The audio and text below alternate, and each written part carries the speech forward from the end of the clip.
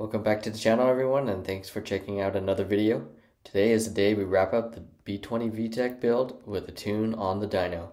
Check the video description below or my previous videos for a full build breakdown. I have a few last minute changes to make to prep for the dyno. I need to swap in some bigger injectors, change the oil, get some better gas, and swap in a larger intake with a velocity stack to let it breathe. For the injectors, I'm keeping things OG and going with the RC370cc injectors. They're replacing the 290cc Prelude injectors I had for my LSVtec.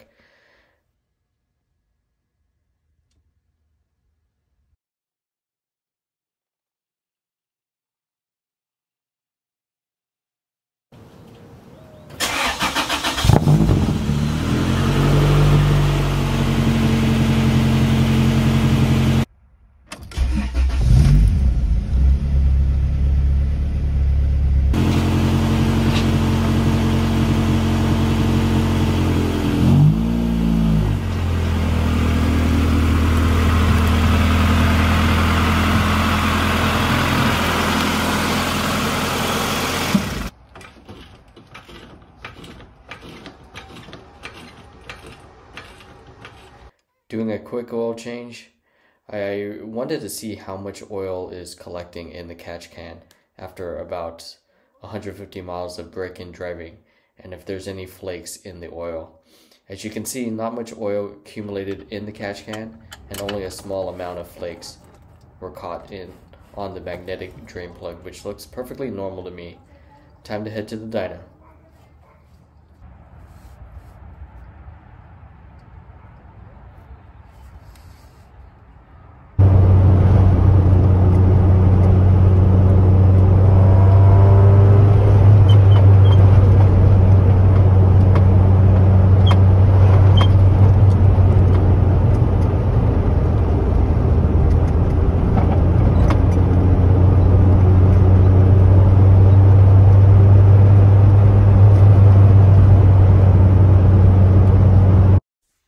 I'm heading to the Sunol Superstation to get some 94 octane gas.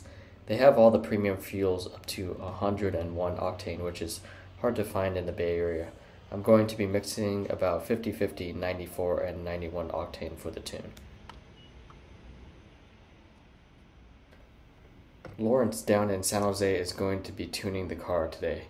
He's one of the best tuners in the Bay Area and with tons of experience. His shop is nice and clean, and he has a dyno jet dynamometer. My last tune on this car was well over 10 years ago with my LSVtec setup, and it put down 187 wheel horsepower with around 138 pounds-feet of torque. With my mild B20Vtec build, I think it's going to be breaking into the 200 horsepower range. I have an old school Hondata S100 chipped ECU that Lawrence is going to be tuning. So basically it's an old school ECU where you burn the maps onto a chip that you can swap in and out of. So without any further delay, on to the dyno session.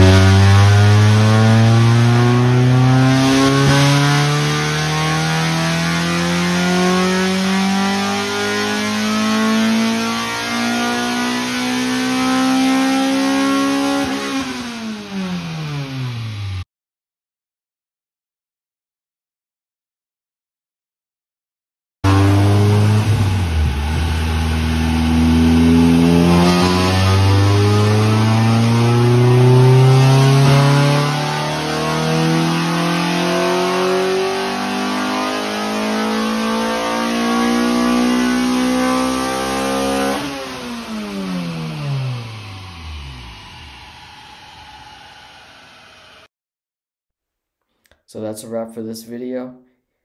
Thanks very much for checking out another video, and if you like what you see, be sure to like and subscribe. Thanks. See you next time.